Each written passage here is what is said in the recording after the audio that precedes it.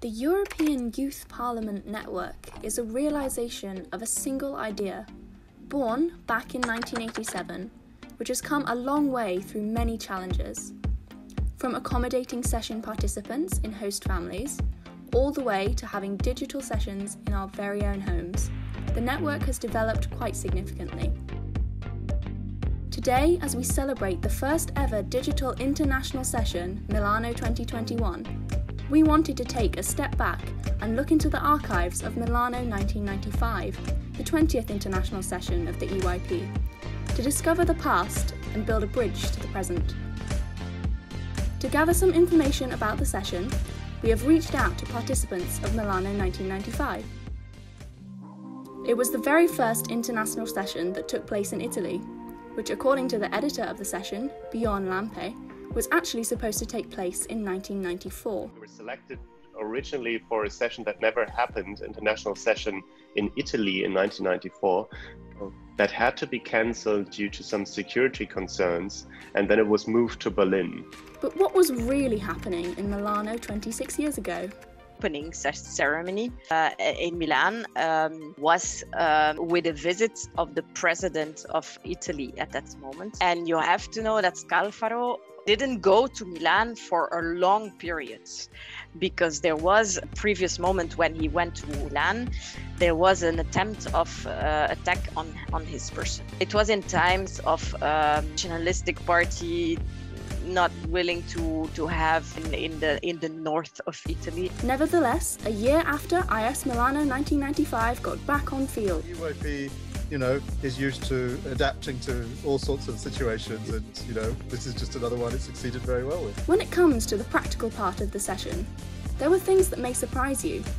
Things that seemed so normal and uneventful 26 years ago. Right to your delegates, they would know the topic, and then they would often research it in their local European Parliament or Parliament offices. After a long time of preparation and research, with a session just around the corner, the participants began to greet their host families. So when I arrived at Milano Linate Airport, the organisers met me and introduced me to my host family, and they took me to their place in the southeast side of Milan. Now let's take a look at team building in the 1990s. In the old days, we actually got an external person to lead the training at for the team building, and he would come to every session and do that. Furthermore, the experience of the officials were also quite different. No, the original task was to cover the session, produce a daily newspaper on what happened on every day of the session. And in the end, at that stage, it was also part of what the media team had to do, support the chairs in producing the resolution papers and a printed address list. These were the three tasks that we had to sort of cover. While journalists were capturing the history of the session, Aoife Bird mentioned that chairpersons were leading thought-provoking discussions with their committees. Milan 95, I remember that our committee was the first ever agricultural committee that had actually passed a resolution in General Assembly.